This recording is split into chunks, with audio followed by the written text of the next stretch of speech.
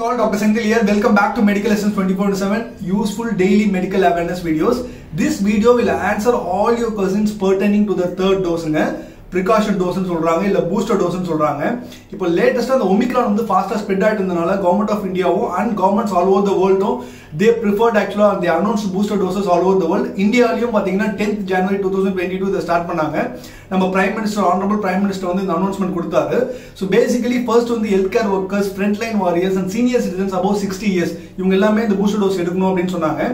The senior citizens வந்து பாத்தீங்கன்னா நிறைய பேர் வந்து 2 doses எடுத்துட்டாங்க. They are doubly vaccinated and they are waiting for the third dose. In the video I will answer all the important questions to solve all the confusion surrounding these booster doses. This video will answer the following questions actually. What should be the gap between the second dose and the booster dose? நான் second dose எடுத்து 6 மாசம் ஆச்சு doctor, 8 மாசம் ஆச்சு doctor, 9 மாசம் ஆச்சு doctor, நான் எடுக்கலாமா, am I eligible அப்படி நிறைய பேர் கேக்குறாங்க. If you have recently recovered from COVID, நான் 2 டோஸ் எடுத்த டாக்டர், அதையும் மீறி எனக்கு Omicron இன்ஃபெக்ஷன் வந்துச்சு, RT-PCR பாசிட்டிவ் ஆயிட்டு நான் இப்பதான் ரெக்கவர் ஆனேன். ரெக்கவர் ஆன உடனே வந்து எனக்கு டியூ வருது டாக்டர், நான் எடுக்கலாமா எடுக்க கூடாதா, ஏன்னா என் உடம்புல நேச்சுரல் இம்யூனிட்டி டெவலப் ஆயிருக்கும் டாக்டர், இது எடுக்கும்போது அது யூஸ்ஃபுல்லா இருக்குமா இருக்காதா அப்படின்றது தெரியணும். மூணாவது முக்கியமான டோஸ் வந்து how long the immunity last actually. அந்த மூணாவது டோஸ் எடுத்தது பிறகும் என்னோட உடம்புல அதோட இம்யூனிட்டி எவ்வளவு நாளைக்கு இருக்கும், நான் திருப்பி 4th டோஸ் 5th டோஸ் எடுக்க வேண்டியது இருக்குமா, இல்ல எனக்கு இன்ஃபெக்ஷன் இப்போ வந்துட்டு போயிருக்குதுன்னா அந்த நேச்சுரல் இம்யூனிட்டி எவ்வளவு நாளைக்கு டாக்டர் இருக்கும், ஸோ அதுக்கப்புறம் நான் அந்த பூஸ்டர் டோஸ் எடுக்குமா அது எவ்வளவு நாளைக்கு இருக்கும் அப்படின்றது கேட்கறாங்க. இப்போ நான் அந்த 3rd டோஸ் எடுத்தா will it give protection against Omicron, இது வந்து 100% எனக்கு ப்ரொடெக்ஷன் கொடுக்குமா, இல்ல 3rd டோஸ் எடுத்ததுக்கு அப்புறமா எனக்கு Omicron வருமா அப்படின்ற ஒரு கேள்வி எல்லார் மத்தியிலும் இருக்கு. Watching this video, if you find this video useful now, I request you to show your support by like and share this with all the senior citizens you know. ஏன்னா healthcare workers, frontline warriorsலாம் கூட I think they can interact with the doctors, nurses கிட்ட கேட்டு எப்படி தெரிஞ்சுக்கிறாங்க.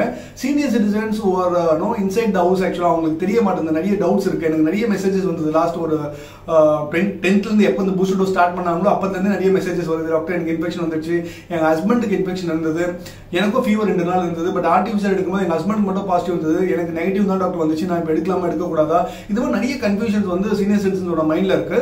டெஃபினட்டா அது யூஸ்ஃபுல்லா இருந்ததுன்னா நீங்க உங்களுக்கு தெரிஞ்ச எல்லா சீனியர் சிட்டிசன்ஸ்க்கும் அதை ஷேர் பண்ணுங்க. So let's get into the video. There's no need of fresh registration in COVID portal. நீங்க ஏற்கனவே இந்த ஃபர்ஸ்ட் சர்டிஃபிகேட் எப்படி எடுத்தீங்களோ, செகண்ட் சர்டிஃபிகேட் எப்படி எடுத்தீங்களோ, உங்களோட மொபைல் நம்பர் அந்த ஆதார் நம்பர் கொடுத்துட்டீங்கன்னா அதுலயே இந்த 3rd டோஸும் அப்டேட் ஆகுங்க. ஆக்சுவலா நீங்க 3rd டோஸ் எடுத்துட்டீங்கன்னா புதுசா ரெஜிஸ்டர் பண்ண வேண்டியது இல்லை, அதுவே வந்து first dose, second dose and precaution dose R booster dose அப்படின்னு சொல்லிட்டு 3rd டோஸோட வேக்சின் சர்டிஃபிகேட்டும் வருங்க.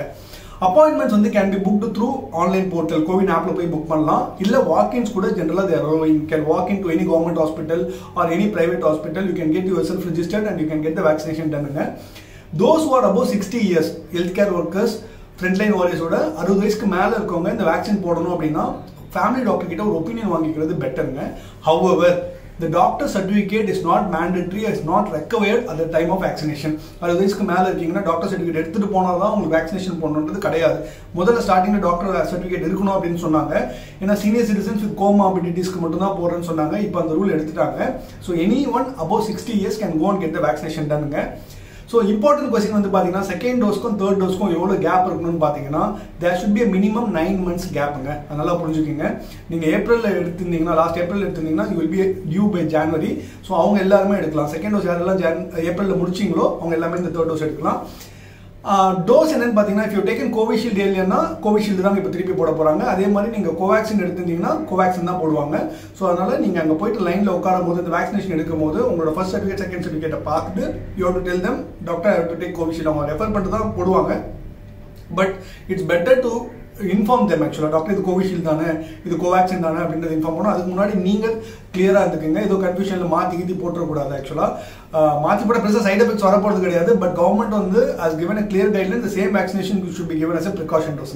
Vaccination for this priority group அப்படின்றது என்னன்னா healthcare workers, frontline warriors and senior citizens இவங்க எல்லாருக்குமே வந்து கவர்மெண்ட்ல ஃப்ரீயா போடுறாங்க.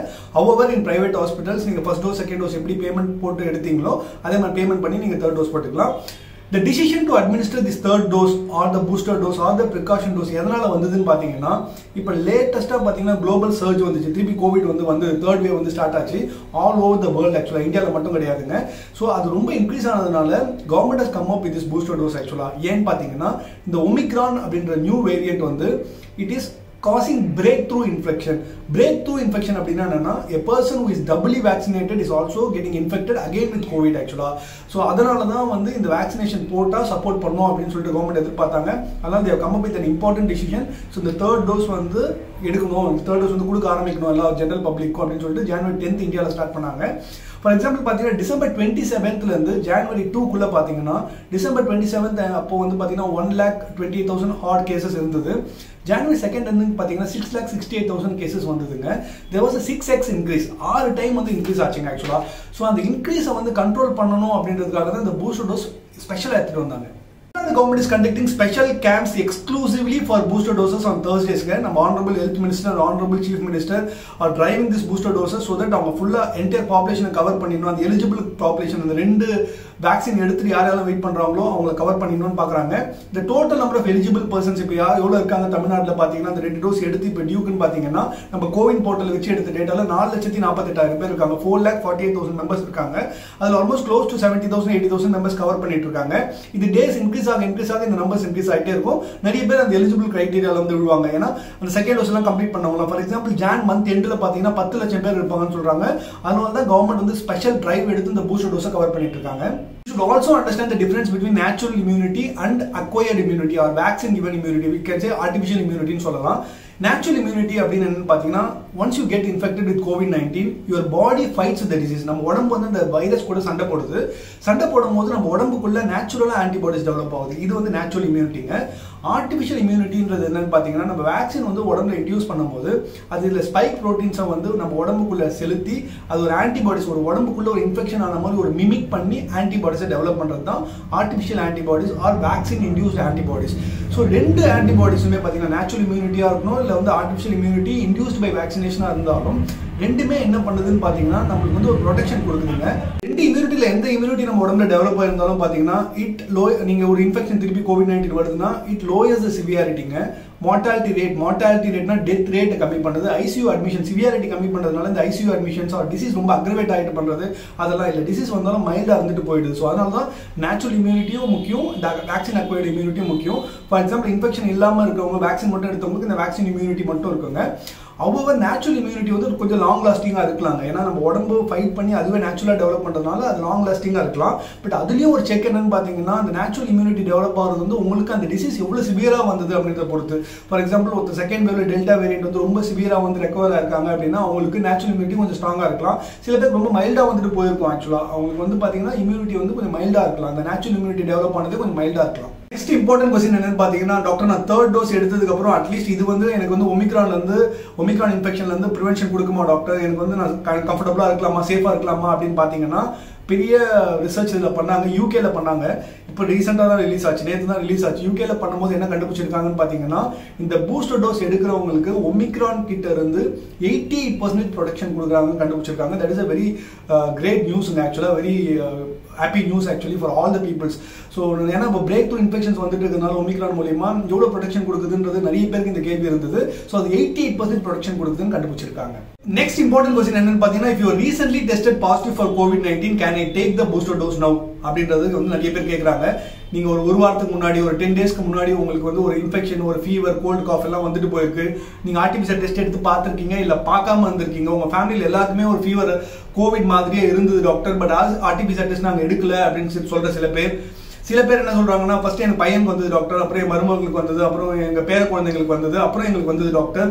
ஒரு 4-5 டேஸ் வெயிட் பண்ணி பார்த்தோம், அது மருமகளுக்கு மட்டும் கொஞ்சம் அதிகமாச்சு. ஸோ அதனால ஆர்டிபிசிஆர் டெஸ்ட் எல்லாருக்குமே எடுத்து பார்த்தோம், எங்களுக்கு எல்லாம் நெகட்டிவ் வந்தது, என் மருமகளுக்கு மட்டும் பாசிட்டிவ் வந்தது டாக்டர். அப்போ எனக்கு வந்து COVID-19 இல்லையான்னு கேட்டீங்கன்னா 99% உங்களுக்கு வந்து கோவிட் இன்ஃபெக்ஷன் தாங்க இருக்கும். அது கோவிட் நெகட்டிவா வரதுக்கு காரணம் என்னன்னா உங்களோட வைரல் லோடு கம்மியா இருந்திருக்கலாம். அந்த ஆர்டிபிசிஆர் டெஸ்ட் எடுக்கும் போது உங்க வைரல் லோடு கம்மியா இருக்கிறதுனால அது நெகட்டிவா வந்திருக்கலாம். So you should not assume that நீங்க வந்து கோவிட் நெகட்டிவ் நீங்க கோவிடே வரல அப்படின்னு அசியூம் பண்ணிக்க கூடாது. நீங்க ஆர்டிபிசிஆர் டெஸ்ட்டை எடுக்காம வந்து இந்த மாதிரி சேம் செட் ஆஃப் சிம்டம்ஸ் எல்லாருக்கும் ஃபேமிலியில் வந்து போயிருந்ததுன்னா மோஸ்ட் ப்ராபப்ளி அது COVID-19 தாங்க இருக்கும் ஆக்சுவலா. ஸோ இந்த மாதிரி சர்க்கம்ஸ்டான்சஸ்ல can you take the booster dose அப்படின்னு பாத்தீங்கன்னா நோங்க, you should wait for at least 3 months from the date of recovery. So எனக்கு நேற்று தான் வந்து எனக்கு பெட்டரா இருக்கு, நான் ரெக்கவர் ஆயிருக்கு அப்படின்னா I should wait for 3 months தோ மை டியூ இஸ் டுமாரோ. 9 மாசம் நாளைக்கு முடிஞ்சாலும் நெக்ஸ்ட் 3 months வெயிட் பண்ணி தாங்க எடுக்கணும். இன்ஃபெக்ஷஸ் டிசீஸ் ஸ்பெஷலிஸ்ட் எதுக்காக வெயிட் பண்ணணும்னு சொல்றாங்கன்னு பாத்தீங்கன்னா இப்போ லேட்டஸ்டா இன்ஃபெக்ஷன் வந்துட்டு போறதுனால உங்க உடம்புல வந்து ஒரு நேச்சுரல் இம்யூனிட்டி டெவலப் ஆயிருக்கும். இந்த பூஸ்டர் டோஸ் நீங்க அது கூட எடுக்கிறதுனால பிரச்சனைகள் எதுவும் ஆகாதுங்க. But purpose of booster dose will not be solved ஆக்சுவலா. ஸோ அதுதான் ரொம்ப ரொம்ப இம்பார்ட்டன்ட். நீங்க டோஸ் எடுக்கணுமா, பூஸ்டர் டோஸ் கண்டிப்பா எடுக்கணுமான்னு பாத்தீங்கன்னா கண்டிப்பா எடுக்கணுங்க. எடுக்காம விட்டுறக்கூடாது. அதுக்காக 3 months கழிச்சு நீங்க டெஃபினட்டா அந்த பூஸ்டர் டோஸ் எடுத்தே ஆகணும் அப்படின்றது வந்து இன்ஃபெக்ஷஸ் டிசீஸ் ஸ்பெஷலிஸ்ட் கண்டிப்பா சொல்றாங்க. So my question to your answer is, இப்போ ரீசென்ட்லி இன்ஃபெக்டட் 10 நாள் 15 நாளுக்கு முன்னாடி இருக்கீங்க அப்படின்னா உங்களுக்கு இப்போ டியூ வந்துடுச்சுன்னா கூட இப்போ நீங்க எடுக்கக்கூடாது. You have to wait for minimum 3 months from the date of recovery. இப்போ ரீசெண்டாக ரெக்கவர் ஆனதுலேருந்து ஒரு 3 months டேட் என்னன்றதை பார்த்துட்டு அப்போ 2 பேரும் போயிட்டு வேக்சினேஷன் எடுக்கிறது பெட்டருங்க. So thanks for watching this video. Please share this video with all the senior citizens. உங்க அப்பா, உங்க பெரியவங்க, யாருக்காவது தெரிஞ்சவங்க எல்லாருக்குமே ஷேர் பண்ணுங்க. ஏன்னா நிறைய பேருக்கு இந்த கன்ஃபியூஷன்ஸ் இருக்கு. பூஸ்டர் டோஸ் போடணுமா வேணாவா, யார்கிட்ட கேட்குறது என்னன்றது தெரியாம தவிச்சிட்டு இருக்காங்க. ஸோ நீங்களும் உங்களுக்கு இந்த வீடியோ பிடிச்சிருந்ததுன்னா உங்க கமெண்ட்ஸை வந்து போடுங்க, லைக் பண்ணுங்க, ஷேர் பண்ணுங்க, மோட்டிவேட் பண்ணுங்க. So that I'll be posting lot of useful videos in future. Thanks for watching. Dr. Senthil signing off.